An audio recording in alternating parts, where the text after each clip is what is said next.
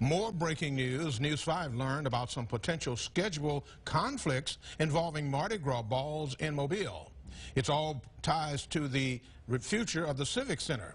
We started looking into this after Mardi Gras organizations reached out to us. News 5's Nicolette Schleisman is in downtown Mobile to explain.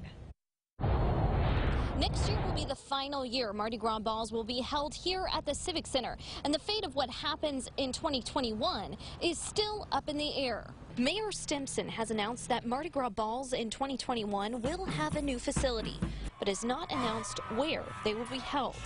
One idea would be to move to the Convention Center, but News 5 has learned of conflicts of events scheduled the same day there on multiple different dates. As of right now, no decisions have been made as to what to do.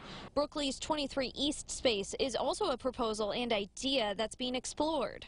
The Convention Center team says they, quote, are working with Mayor Stimson's office and Mardi Gras organizations to determine the best solution for all if the decision is made to close the Mobile Civic Center.